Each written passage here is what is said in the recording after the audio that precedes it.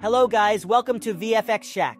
In this After Effects tutorial, I will show you how to track warping textures on moving objects using content-aware fill.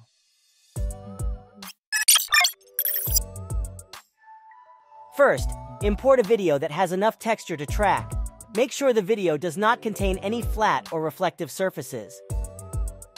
Now, place your desired image or text at a frame where the object you want to track is in its normal shape.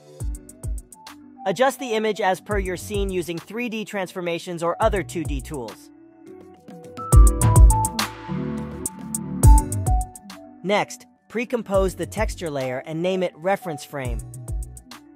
Go into that composition and add a solid black background. Back in the main composition, trim the reference layer composition so that it is visible for only one frame. Now on the main footage, create a mask where the texture is placed. Make sure the texture doesn't extend beyond that mask. Then subtract that mask.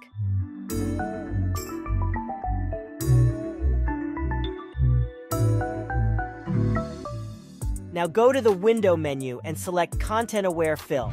In the Fill Method section, choose Surface. Then go to Content-Aware Fill Settings and select Create Photoshop Sequence for Output and hit Generate Fill Layer.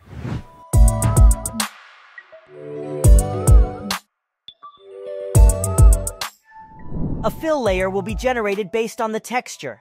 Select both the fill layer and the reference layer and pre-compose them. Now select the main footage and set its mask property to None. Next, add the color key effect on the fill composition. Adjust the parameters to key out the black color as shown in the video. This way, you can preserve more colors of the texture. You can also experiment with blending modes for different effects. To clean up any extra edges, add the simple choker effect and set its value to 0.5. You can also mask out any additional black parts that are visible on the fill layer.